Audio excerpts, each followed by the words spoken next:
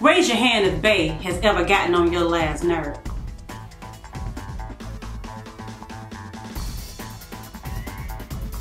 I mean, the first time you met them, you couldn't get enough of them.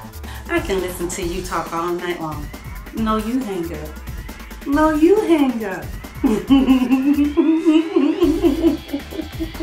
Now there are days when you cannot stand the sound of their voice. Would you please shut up? You knew the vow said for better or for worse, but you had no idea that for worse would be this bad. See, that's the problem. You don't listen. What do you mean you don't listen? Because I'm always saying the same thing.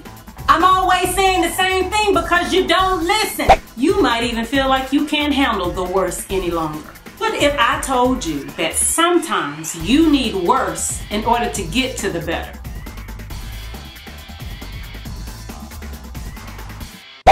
You just have to know how to survive it. My husband and I have been married for over 23 years, and to be honest, I have come to appreciate our for worse. What felt like the breaking of us was actually the making of us. And it's the making for your relationship too. There is a method to the madness, and I'm gonna show you the outline to it. Join me on August the 15th at 7 p.m. Eastern Time for my online class, How to Survive the Worst.